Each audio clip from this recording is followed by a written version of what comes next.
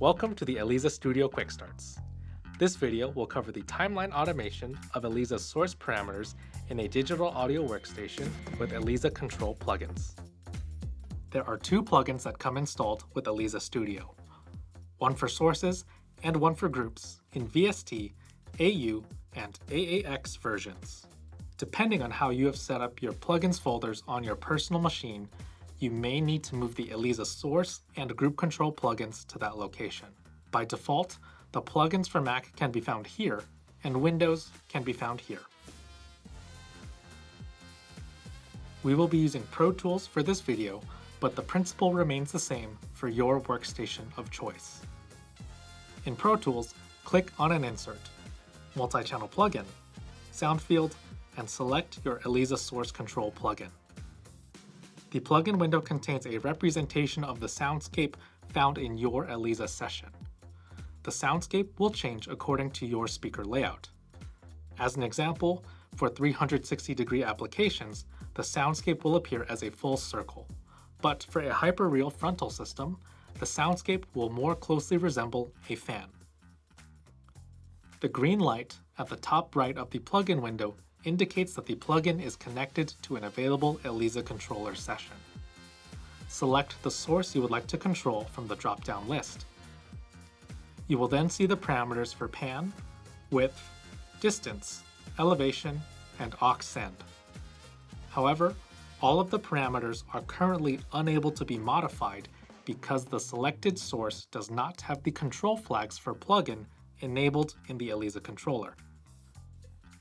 Back in Eliza Controller, go to the Control tab of the Sources page to view the control flag matrix. At the moment, the parameters for Source 1 are being controlled by Snapshot, but by changing the control flags to Plugin, the parameters have now become available for control back in the workstation, and we now have control. Changes to the plugin are reflected in the soundscape of the Eliza controller. This control is bi-directional. By moving source 1 on the soundscape, we see this change reflected back in the source control plugin. We can view the status of connected plugins in the sources page, once again indicated by the same green light. By hovering the mouse over the light, we can see additional information such as the machine and the specific audio track in your workstation. An advantage of plugin control is that separate machines can be used to run Eliza controller and the workstation running the plugins, as long as the machines are on the same network. You can adjust machine connection settings in the Global tab of the Settings page. To record automation in Pro Tools, add the parameters you would like to automate into the automation window. Set the track to the touch automation setting and create movements when the timeline is running. When played back, you will see the source move in both the plugin window and the soundscape in Eliza controller.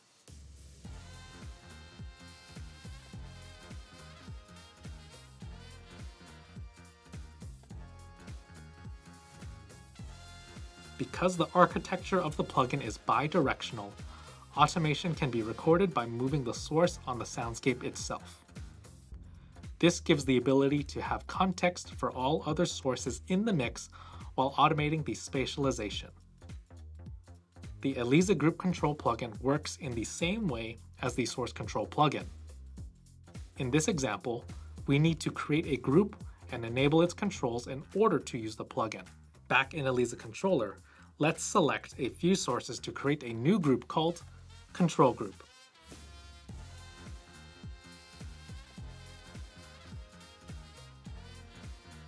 To enable plugin control, navigate to the Groups page. As a reminder, you can also use the keyboard shortcuts Command 3 on Mac and Control 3 on Windows. Enable control and set the control flags accordingly. One thing to note is that all sources in a group controlled by plugins or OSC will have their individual control flags disabled. A source can only be controlled by one instance of a plugin, whether that's individually or part of a group. Back in Pro Tools, once a group is connected, The green light indicates communication between the workstation and Eliza controller. Setting up automation applies the same way as the source control plugin.